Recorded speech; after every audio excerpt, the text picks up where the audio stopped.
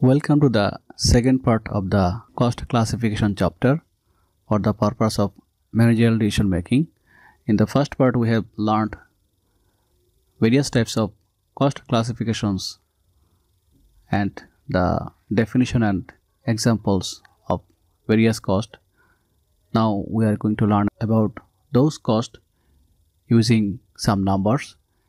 Here we can see the data of recent month of a company regarding cost and expenses, direct material, direct labor, variable manufacturing overhead, fixed manufacturing overhead, total manufacturing overhead. After adding 15,000 and 28,000, the total manufacturing overhead is 43,000, and variable selling expense 12,000, fixed selling expense 18,000, total selling expense after adding 12,000 and 18,000, total selling expense 30,000, variable administrative expense 4,000, fixed administrative expense 25,000, total administrative expense 29,000. From these amounts, we are going to learn about various types of cost classification. Here we know that product cost include the direct materials and direct labors and manufacturing overhead. But here there are two separate manufacturing overhead. But in case of product cost, we know that all the manufacturing overhead, it may be variable or fixed, would be considered as manufacturing overhead. I mean, here the manufacturing overhead is 43,000. Here 43,000 manufacturing overhead, and direct labor 35,000, direct material 69,000. That means the product cost is 1,47,000. On the other hand, we know that period cost includes the selling expense and administrative expense. But here we can see two selling expense. One is variable selling expense, another one is fixed selling expense. We will consider both the selling expense. Here total amount is 30,000. This is the 30,000 selling expense, and here there are two administrative expense, variable administrative expense and fixed administrative expense. That means total administrative expense is 29,000. So this is the 29,000 of administrative expense. Ultimately the period cost is 59,000. This product cost would be shown in the balance sheet as a inventory initially, and after a while when we will sell some portion of the production, that portion would be transferred to income statement. But in case of period cost, the full amount would be transferred to the income statement as a expense. From this same example, we are going to learn about the conversion cost. We know that by using the conversion cost, we convert the direct material into finished product. To convert the direct material into finished product, we use labor and manufacturing overhead. Here there are two manufacturing overhead, variable and fixed. Ultimately total manufacturing overhead 43,000. This is the manufacturing overhead 43,000, and the labor 35,000. So ultimately the conversion cost is 78,000. And what is prime cost? We already know that the direct material and direct labor combinedly known as prime cost. Here direct material 69,000 and here direct labor 35,000. Ultimately the prime cost is 1,04,000. From the same example, we are going to learn about variable manufacturing cost and total fixed cost. Variable manufacturing cost will include all the variable manufacturing cost, direct material and direct labor, and variable manufacturing overhead. Here only the 15,000 portion, not the fixed manufacturing overhead.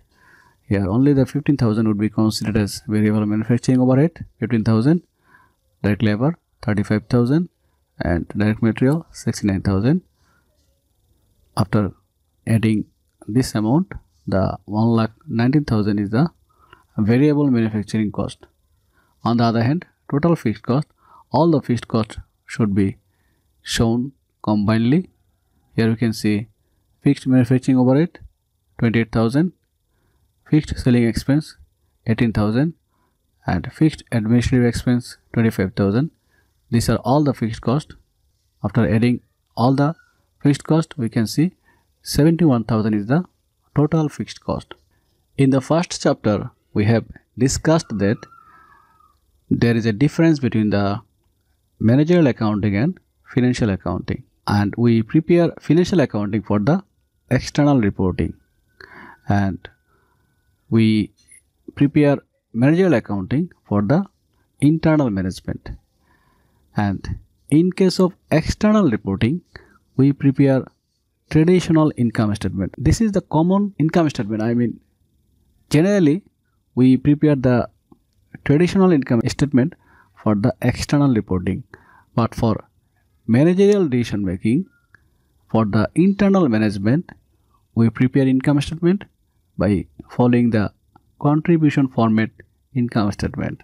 So in the next slide, we are going to learn how to prepare traditional format income statement and contribution format income statement. Before going to the next slide, we need to know what is merchandising company. A merchandising company is a company which do not manufacture or produce any product. Rather, they purchase the product from supplier, then they resell the product. And in case of merchandising company, we need to prepare contribution format income statement for managerial decision making. I mean, besides the traditional income statement, we need to prepare contribution format income statement for managerial decision making. Traditional format income statement. Here we can see both the format, traditional format and contribution format. In the first stage, I am going to explain the traditional format income statement. Here we can see we are deducting the cost of goods sold from the sales to get the gross margin, and after that we are deducting the selling and administrative expense from the gross margin to arrive at the net operating income. Here the sales is 12,000 and cost of goods sold is 6,000. By deducting the cost of goods sold from the sales, we will get the gross margin or gross profit.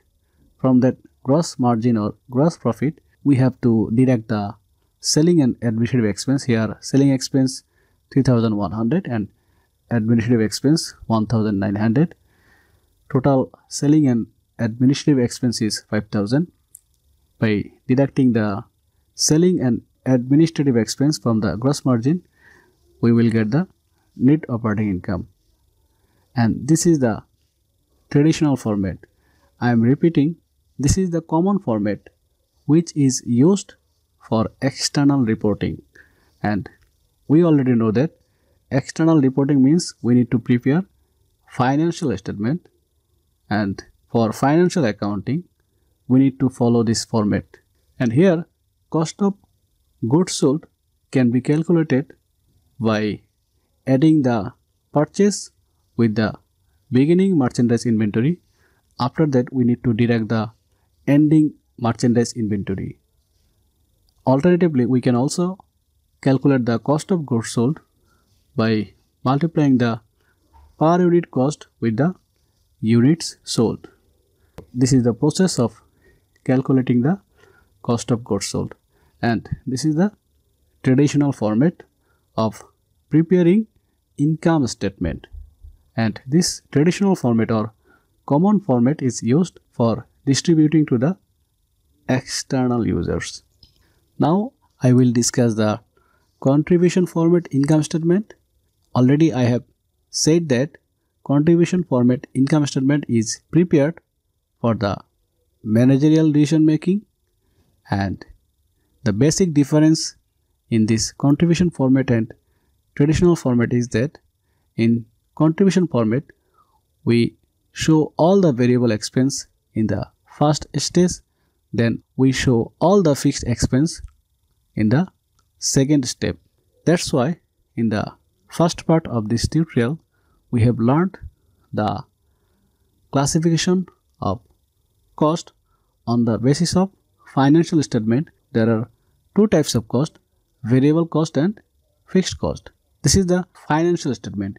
Income statement is one part of financial statement, and for the purpose of preparing financial statement in managerial decision making, we need to separate all the variable cost and all the fixed cost. In contribution format income statement, we show the sales, then we deduct all the variable expense. Here we can see cost of goods sold 6000, variable selling expense 600, variable administrative expense 400, total 7000. All the variable expense will be deducted from the sales to get the contribution margin. This is the contribution format income statement. In contribution format income statement, we find out the contribution margin, and contribution margin can be calculated by deducting the all variable expense from the sales. This is the formula: contribution margin, sales minus all variable expense. If after deducting all the variable expense from sales, we will get contribution margin, shortly CM. And from this contribution margin, we will deduct all the fixed expense. Here, fixed selling expense, fixed administrative expense, total fixed expense 4000. After deducting the fixed expense from the contribution margin, we will get the net operating income. So what is the basic difference between traditional format income statement and contribution format income statement? Here we can see in contribution format income statement, we separately show the variable expense and fixed expense, and this contribution format income statement, we get the contribution margin by deducting all the variable expense from the sales revenue, and this format is essential to take managerial decision making. As I have already said that the contribution format income statement is used as an internal planning and decision making tool. Its emphasis on cost behavior helps in cost volume profit analysis, management performance appraisals, budgeting. So these are the tools we can use for managerial decision making, and to do that type of calculations, we have to prepare contribution format income statement. Besides, contribution format income statement helps managers organize data pertinent to numerous decisions such as product line analysis, pricing, use of scarce resources, make or buy analysis. So these are the some examples in which we can use the contribution format income statement in managerial decision making. I am repeating, as a manager, we take decisions by doing various types of calculations or measurement such as cost volume profit analysis, management performance appraisals, budgeting, product line analysis, pricing, use of scarce resources, make or buy analysis. So these are the some decisions in which we can apply the contribution format income statement idea in managerial decision making. That's why in managerial accounting, we have to know the definition of all cost, especially the cost classification on the basis of cost behavior. I mean variable cost, fixed cost and mixed cost. We prepare the contribution format income statement by deducting all the variable cost from sales to get the contribution margin, and this idea is used in most of the managerial calculations or measurement for managerial decision. Thank you.